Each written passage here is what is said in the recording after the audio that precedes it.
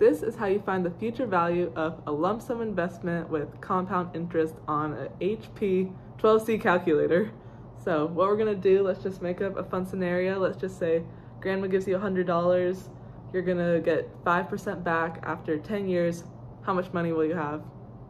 So first we're gonna do the present value. So that's gonna be PV right here. And so right now we're getting $100 from grandma. So we go 100, but since we're investing it, that money's going out, so it's gonna need to be negative.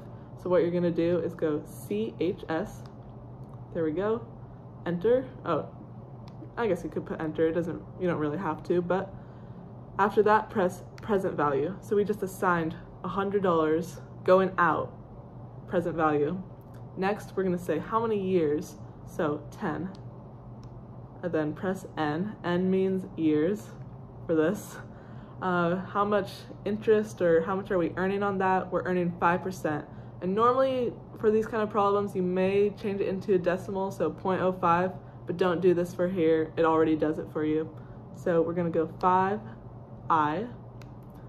0 payments for this one, just keep it simple, 0 payments. You might not even be able, you might not have to do that either, but just for learning, it's good. And then future value, $162. That's good stuff after 10 years. But yeah, that's how you do it, nice and simple. There you go.